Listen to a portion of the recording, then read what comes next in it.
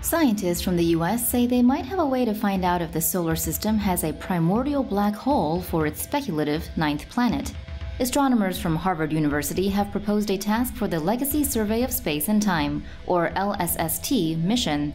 This project would try to use the mission's planned observatory in Chile to discover whether the solar system's hypothetical planet 9 is a primordial black hole.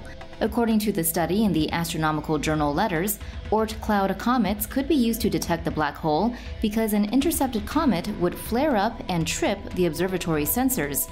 According to a news release from the Harvard-Smithsonian Center, a comet approaching the black hole would melt after meeting the accretion disk's heat. The black hole's tidal forces would then disrupt the comet and deposit the matter onto the disk. This process would emit radiation flares.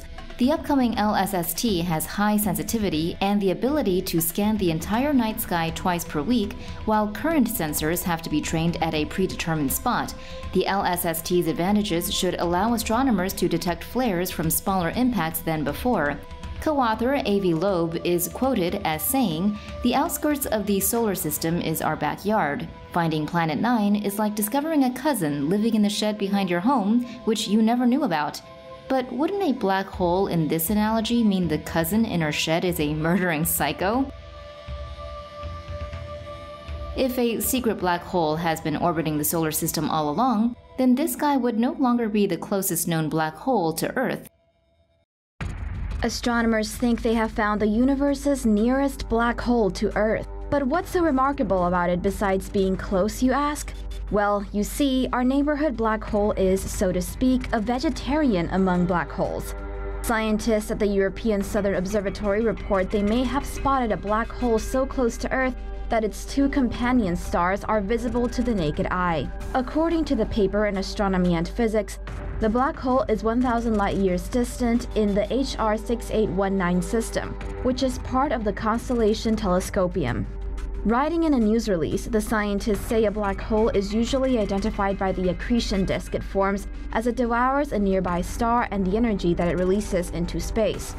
However, the black hole of HR 6819 exists peacefully with its stellar companions, and astronomers use the orbits of the two stars to infer that an object with 4 times the solar mass is in the system, which can only be a black hole. Black holes are not the only objects that blast powerful jets of energy across the universe. Scientists recently found a highly magnetized neutron star inside our own Milky Way galaxy that is hitting Earth with fast radio bursts. The first fast radio burst to be discovered in the Milky Way has been traced back to a magnetar known as SGR 1935+2154, located 32,616 light-years away from Earth, astronomers researching the phenomena told Nature magazine.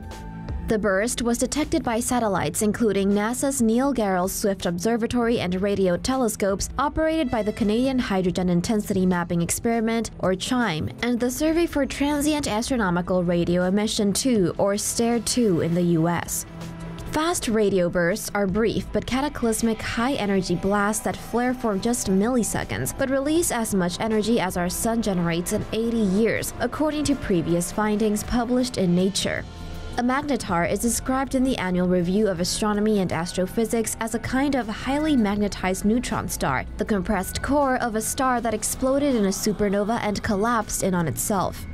According to NASA, a magnetar is roughly 20 kilometers in diameter and is so dense that a single tablespoon of its mass could weigh 1 billion tons. It rotates faster than ordinary neutron stars, once in less than 1 second.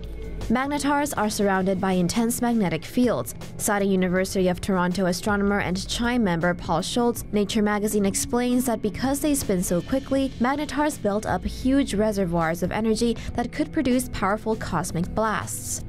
According to one theory, magnetars might be able to power fast radio bursts by releasing flares of energy in a starquake caused by the huge stresses exerted on the magnetar as its magnetic fields twist and snap back in place.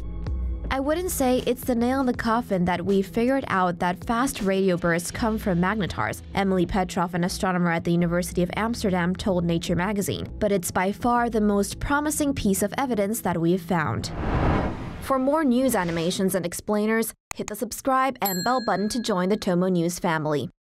Thanks for watching.